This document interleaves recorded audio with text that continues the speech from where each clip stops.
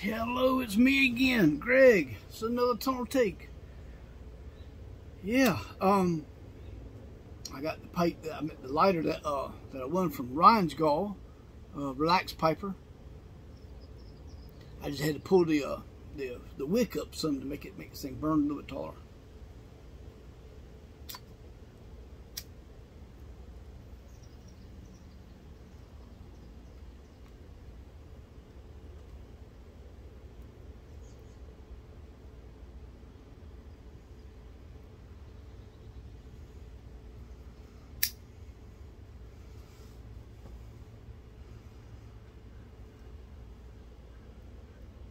Sleepy Hollow.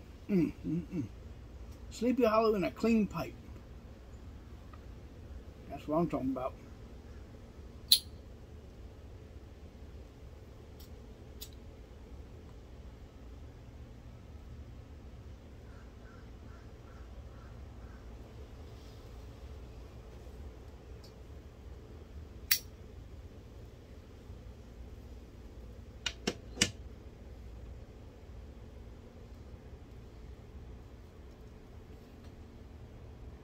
Man,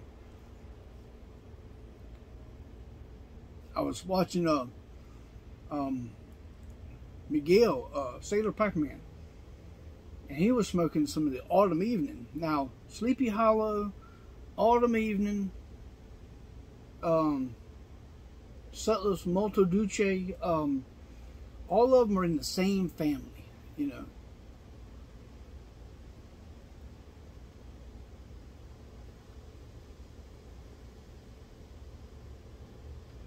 Real mellow, real sweet, you know, just classic boosted aromatics for sure.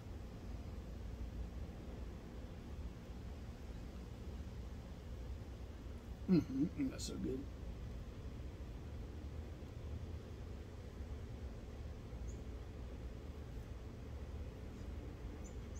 Shout out to Tom, Northwest Pipe Smoker. His last video, he was on a sailboat. He was talking about the cost of owning a sailboat. You know, the dock fee, the slip fee, whatever you want to call it, and some other costs he mentioned. And that was nice to know.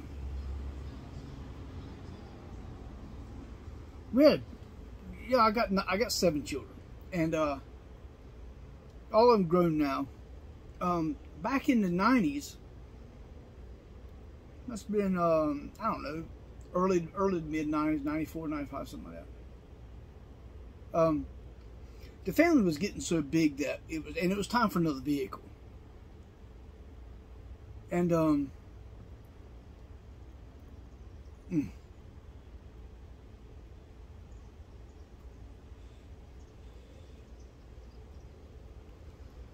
I had people advise me to get a 15-passenger van, you know, and all that stuff, you know. I got thinking, I said, well, what, you know, let's consider getting us an RV, a small RV, you know. And I started looking at them, I said, dang, for this amount of money, a couple of $1,000 more than a 15-passenger van. We can have a bathroom, a microwave, an oven, you know, good grief, look at what we can have. And that's what I did. I bought a 20-foot long RV. You know, on the van chassis, you know, Chevrolet van with the cut right behind the seats, and then the big box put on the back of it, Winnebago style, you know, that sort of thing. Of course, my wife, she drove a school bus when she was younger, 18, you know, so she wasn't scared of anything big. And that's why she uses the family vehicle for years and years. Sure was. Yeah.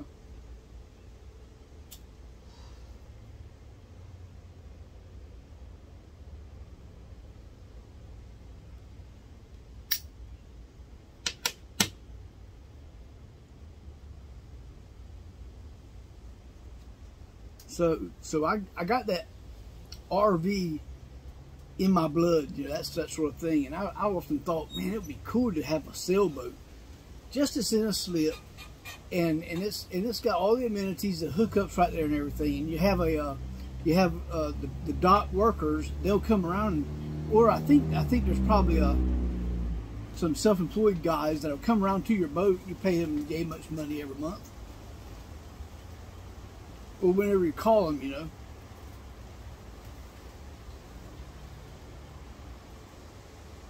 And they'll pump out your tanks, your septic tanks and stuff like that. And I've always thought that would be so cool. You know, one time I was looking for a sailboat, just looking for a boat of any kind. It doesn't have to be a sailboat. I'm not going to get out in the water. I get seasick. But I do like the idea of having some place to get away. You know, just I take my bike 30 miles away from here, 50 miles away from here for the day, and just get on the sailboat, smoke my pipe. And it could be an RV, in an RV park or something. You know. It doesn't have to be a sailboat. But I always thought that would be awesome.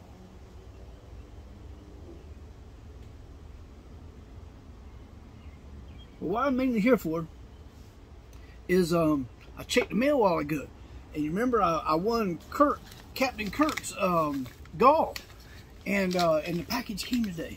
Let's open her up, see what's going on here.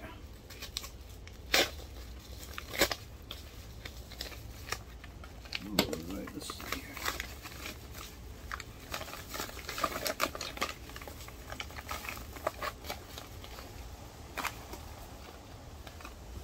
Okay, got a pipe rest.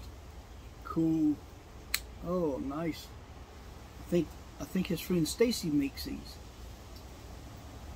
Isn't that cool? Gosh, pipe rests like this are awfully convenient. I'm telling you.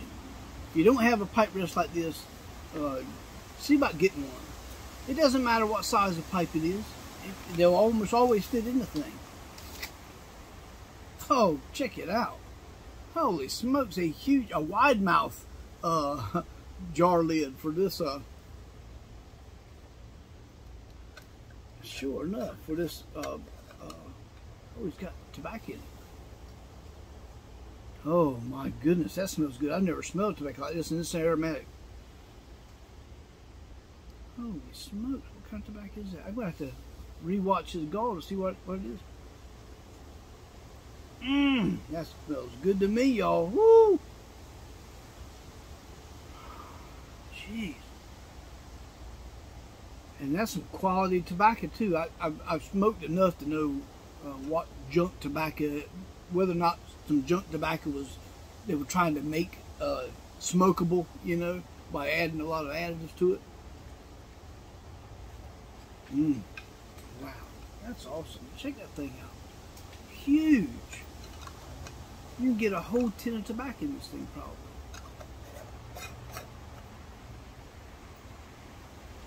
Indiana Pipe Club. Cool, Kirk. That is so neat. Okay. Libro note. Let's see if it gets too mushy. I don't want to read it out loud.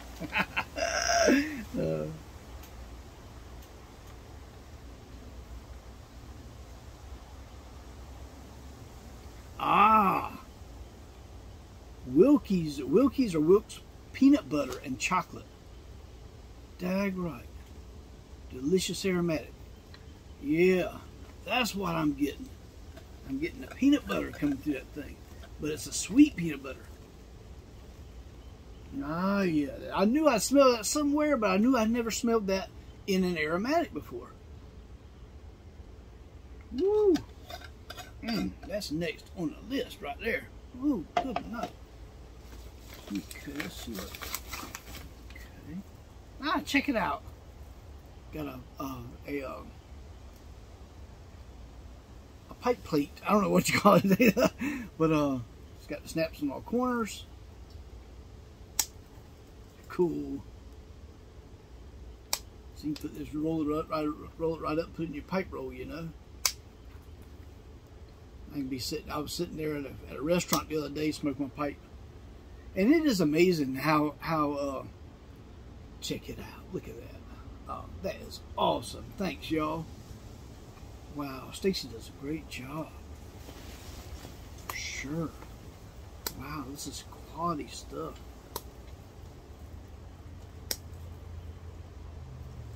a stamp in here. Can't quite make out, but it doesn't say anything particular, I don't think. It's just a design stamp. Anyway, yeah. Thanks, Kirk. I appreciate it. I sure do. That's awesome. Great. Can't wait to get into the tobacco. I'm babysitting some hot dogs over here.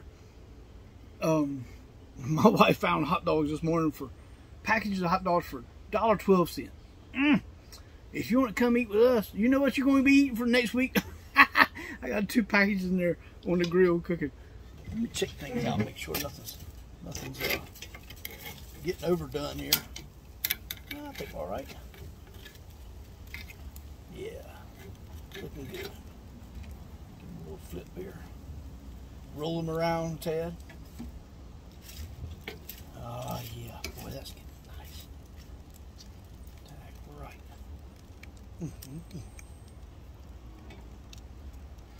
Yeah, okay. Anyway, again, thanks, Kirk. What a great day. I mean, it's 90 degrees, which is hot, but it's not overly humid. Now there was some guys came by here. I think it was a husband and wife team that came by the house a while ago, and I heard somebody talking outside my window there, so I peeked through my window, and I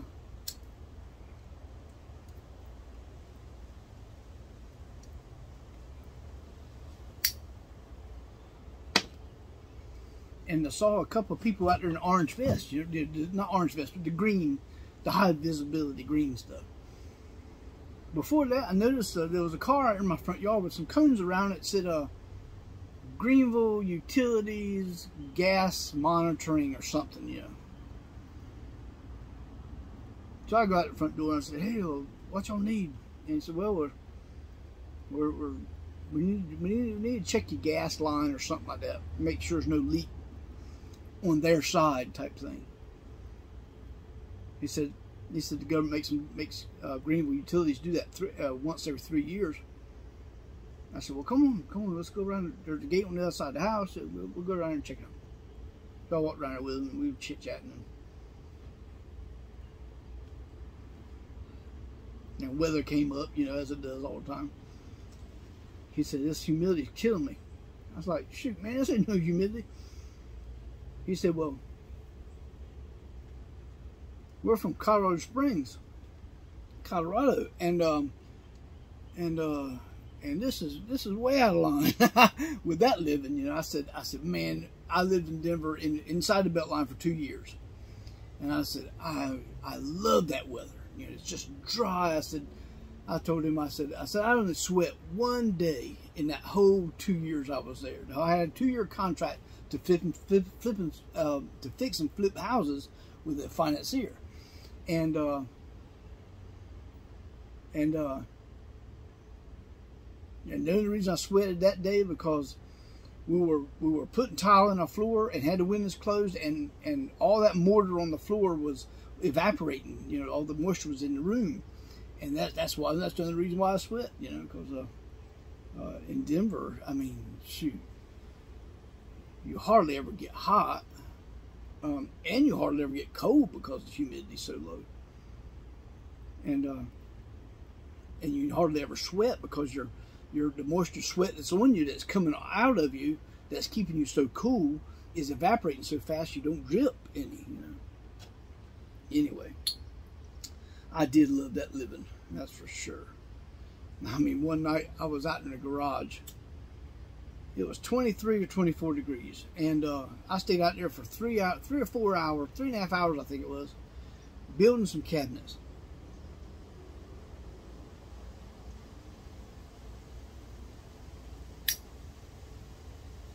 No gloves on, and I was fine, you know.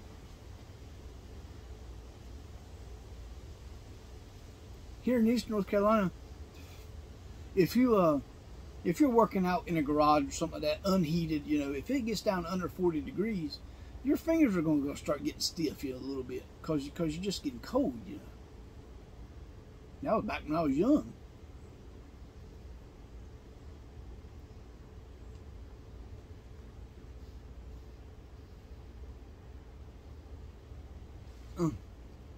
love the taste of pure tobacco without getting any of that smell that's left in a pipe from the pipe before. Well, yeah. Thank you, Kirk. I'll see you guys. Y'all have a good day now, all right?